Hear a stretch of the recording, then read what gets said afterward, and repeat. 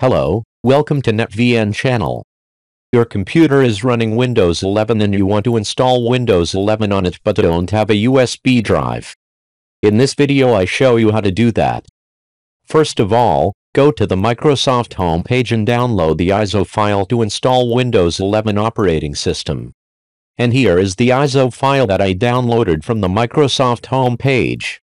I will mount this ISO file so I can copy the files in the OS installer. If your computer has no other partitions than the operating system partition, create a new one. Here my computer only has a partition for the operating system, so I will shrink the current partition to create a new one. The new partition only needs to be at least 7 GB in size to be used to store the Windows 11 operating system installation files. I will format the new partition and name it ISO. Next you copy all the files in the Windows 11 installer to the newly created partition.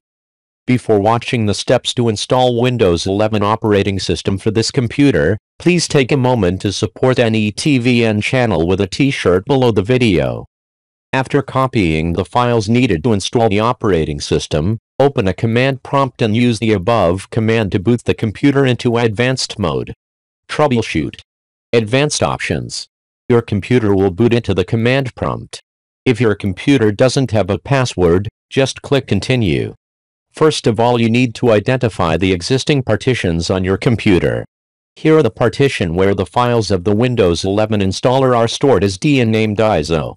To install Windows 11 operating system, you just need to run the file called setup.exe located in the D partition of the computer. To install a new operating system, you delete the old partitions, leaving only the partition named ISO. When you remove partitions, you will remove the Windows 10 operating system from the computer. You should not delete the partitions storing the Windows 11 installer. Now you just need to install Windows 11 operating system for your computer. Currently Windows 11 will ask you to enter your Microsoft account when installing. If you want to use a local account for your Windows 11 computer, then follow these steps. Make sure your computer is disconnected from the internet. As here you will be warned your computer does not have an internet connection to install Windows 11. Instead you open the command window with the key combination Shift F10. In the command prompt you use the above command and your computer will reboot. Then you install Windows 11 without an internet connection. With this setup you can set up a local account for your Windows 11 computer. So I introduced how to install Windows 11 without USB drive. Thanks for watching. Don't forget to like and subscribe.